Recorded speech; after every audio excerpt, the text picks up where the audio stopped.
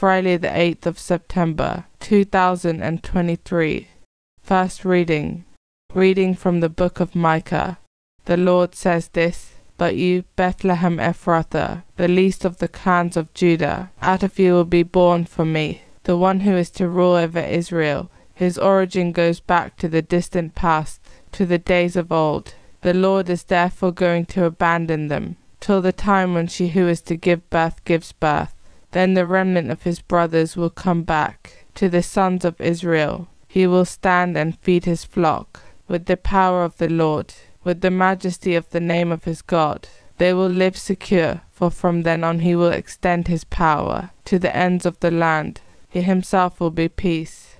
Responsorial Psalm. I exult for joy in the Lord. Lord, I trust in your merciful love.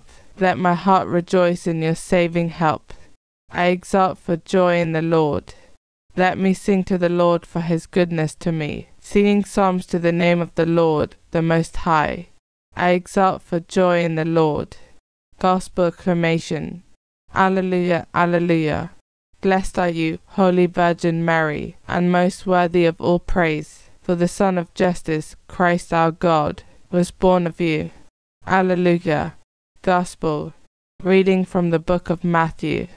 A genealogy of Jesus Christ, son of David, son of Abraham. Abraham was the father of Isaac, Isaac the father of Jacob, Jacob the father of Judah and his brothers. Judah was the father of Perez and Sarah, Tamar being their mother. Perez was the father of Hezron, Hezron the father of Ram. Ram was the father of Amminadab, Amminadab the father of Nahshon, Nahshon the father of Salmon. Salmon was the father of Boaz, Rahab being his mother. Boaz was the father of Obed, Ruth being his mother. Obed was the father of Jesse, and Jesse was the father of King David. David was the father of Solomon, whose mother had been Uriah's wife. Solomon was the father of Rehoboam, Rehoboam the father of Abijah, Abijah the father of Asa. Asa was the father of Jehoshaphat, Jehoshaphat the father of Joram, Joram the father of Azariah. Azariah was the father of Jotham, Jotham the father of Ahaz, Ahaz the father of Hezekiah. Hezekiah was the father of Manasseh, Manasseh the father of Ammon, Ammon the father of Josiah, and Josiah was the father of Jechoniah and his brothers.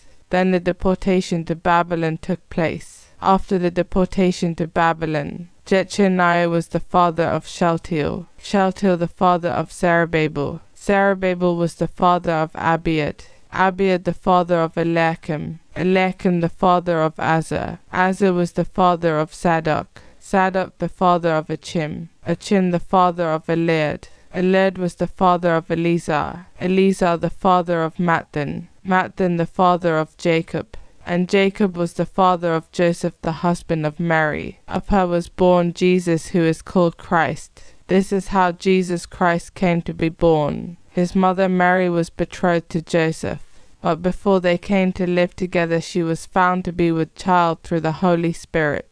Her husband Joseph, being a man of honor and wanting to spare her publicity, decided to divorce her informally. He had made up his mind to do this when the angel of the Lord appeared to him in a dream and said, "Joseph, son of David, do not be afraid to take Mary home as your wife, because she has conceived what is in her by the Holy Spirit.